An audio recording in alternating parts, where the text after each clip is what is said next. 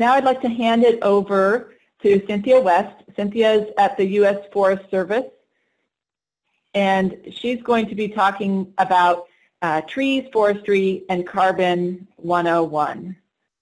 Just as a way of introduction, I am the National Director for the Office of Sustainability and Climate with the U.S. Forest Service. This office was created in 2015, fairly new, and we guide policy and actions to address impacts to public lands from changing climatic conditions to ensure a sustainable flow of benefits from these public lands. And this is a great job because it finally allows me to integrate my knowledge and experience across forest management, forest products, and research into a job. I want to give credit to my team.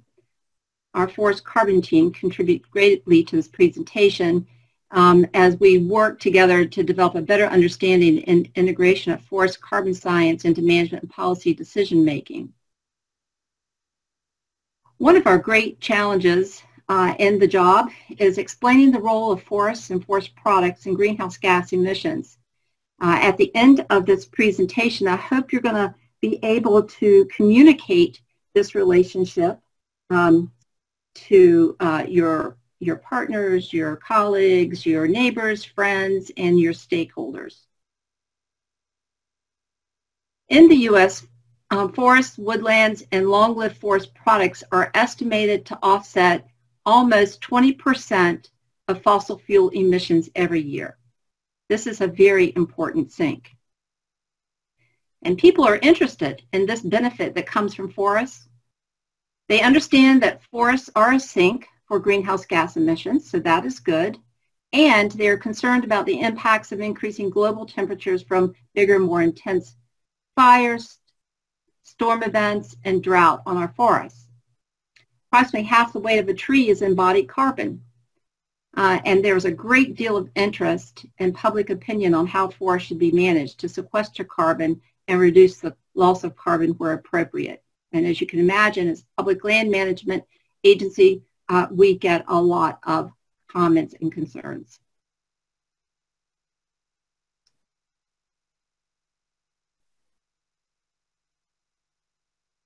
This cartoon pretty much sums up what people perceive about forest carbon and their understanding of a very complex topic. They bring very different perspectives into the conversation, and it results in an array of competing narrow views. By looking at a leg, it is a tree, or only at a tail, it is a rope. However, we need to take a much broader view to see and understand how we are touching an elephant.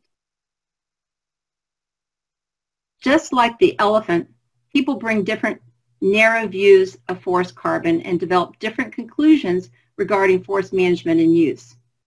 These different perspectives on how to conceptualize the forest system is the greatest source of confusion and conflict. Let's start with how we should not view a forest system. We call this the narrow view. Unfortunately, many people and even nonprofit organizations view the forest system through this narrow lens. In this view, the only positive management approach is maintaining forests, planting trees to absorb carbon dioxide. So harvesting, prescribed burning, and most management actions are perceived to just release CO2 into the atmosphere where it stays there forever. This narrow view does not consider space and time, and that forests regrow and take up carbon. We see this in comments we receive on our management plans and projects on a routine basis. But we know there's a lot more to the story. Forests are not just managed for carbon, but for many ecosystem services, including social and economic benefits, depending on the landowner objectives. At the end of this presentation, I want you to understand one thing, and that is keeping forests as forests is the most important concept, and not necessarily focusing on forest types and management differences. Keeping forests as forests, and I'll show you why that is important. Forests are dynamic biological systems. Left alone, they grow, age, die, and regenerate. This is a natural ecological system. Forests experience a natural boom and bust cycle on forest ecosystem carbon. Growing trees take up atmospheric carbon through photosynthesis, and stored in the trees is a complex carbohydrate. Again, about 50% by weight is that embodied carbon in a living tree. And this is considered the above ground carbon pool. When forests are disturbed by fire or insects, or they age, they release carbon into the atmosphere. But carbon in dead and decaying trees persists for a long time in another pool, releasing carbon into much more slowly. Some of this carbon moves into the soil, which is another forest carbon pool, where it remains for a very long time unless it's disturbed. Approximately 50% of all forest carbon is stored in this very stable below ground pool. This plays out over many decades, and at any one point or time on the landscape, a forest may be in different stages in this progression. Now, I want to consider this progression in terms of a systematic biogenic carbon cycle. The inside loop represents the natural biological cycle of carbon through a forest. It's similar to the boom and bust representation I showed before. But forests grow, they remove carbon, and then they get old. They die or disturbed, release carbon, and regrow, uptaking carbon again. Now, when we manage forests and harvest timber, the forest follows a different loop. Much of the carbon goes into a harvested wood product, which we can substitute for, replace materials that are more energy intensive to produce. We can also substitute for fossil fuel based energy, and this is considered to be carbon neutral. However, regardless of the pathway, the forest carbon cycle is a closed loop system. The forest will regrow and carbon will be taken back up over time, as long as the forest stays a forest. On the right is a fossil fuel system. It is an open system.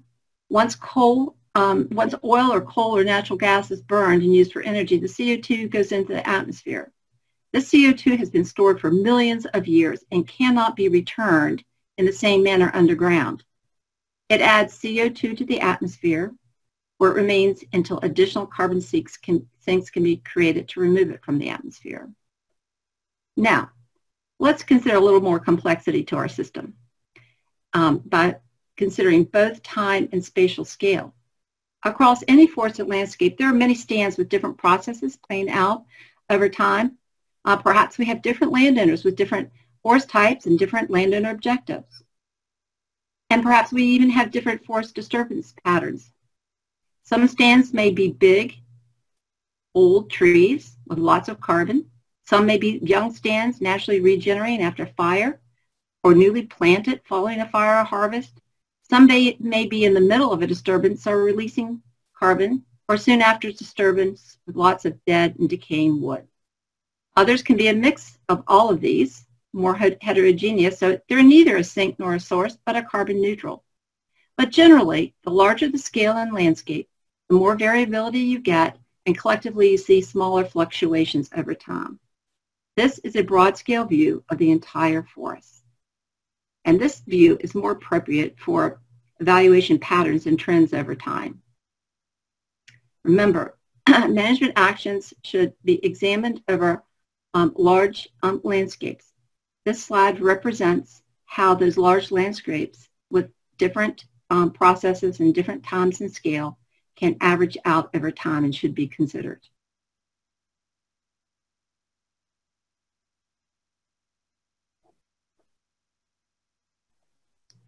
All right, let's take a look at the complete elephant now. And I want you to look at the appropriate ecological time scale, accounting for all the carbon pools in a closed biogenic carbon cycle. On the left, you see a presentation of the forest system with a short time scale, small geographic extent, and narrow range of activities that influence carbon. From this representation, we can only conclude a net increase in CO2 from timber harvest. However, that would be not looking at the whole elephant. So we need to consider a longer time scale for a forest, a broader geographic extent, and complete representation of all the carbon pools. If we look at this view, we see a net decrease in CO2 emissions from a managed forest. The closed loop system depends on forests regrowing and reabsorbing the carbon that's been removed from the ecosystem. Carbon, This happens using best forest management practices. After harvest, if the land is converted to non-forest uses, then the cycle is broken and carbon is lost to the atmosphere and contributes to long-term accumulation, contributing to the warming of the earth. Taking a historical look at land use in the U.S., we see the impacts of loss of forest. Changing land use from forest to agricultural settlement, fire suppression, all impacted the age of forests and the amount of forest land cover in the U.S. Keeping forests as forests is a major concern with respect to carbon. Today, about 40% of the carbon lost during settlement has been recovered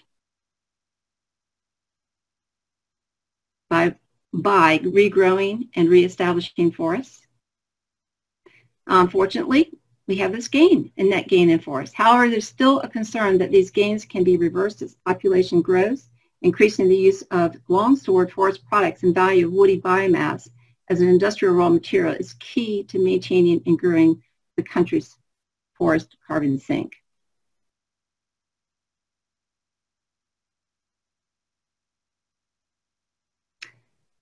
Public lands have long served a role in stabilizing the U.S. forest sink. However, what happens when we do not have regeneration after extreme fire events where soil productivity and the seed sources are destroyed? The Hayman fire in 2002 illustrates the impact well, and we continue to observe it over time. Without regeneration, the estimated loss from this fire is high because the landscape cannot recover in time. Paleoecology records of extreme disturbance events suggest these landscapes may not recover for up to 1,000 years and often do not recover to the same type of forest vegetation composition. Managing these fires for extreme fire risk is increasing in importance. The key to our success here, though, is wood utilization and markets. These two things are intricately linked. Using wood is good.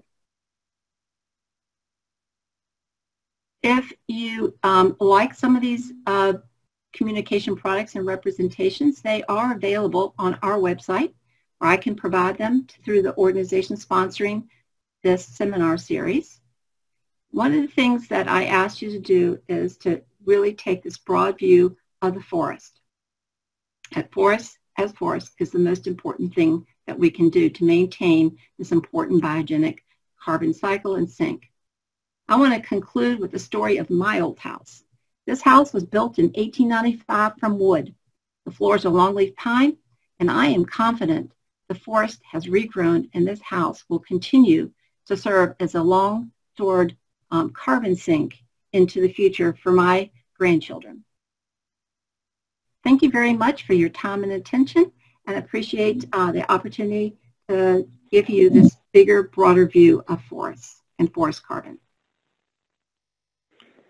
Thank you so much, Cynthia. So we're starting to see some good questions showing up in the chat, and I'm just remind everybody that there will be a survey coming out at the end of this, and you can please just think of the things that your questions. So I'm writing notes myself of what I really want to talk about next week. So we look forward to coming back with you next week, Cynthia,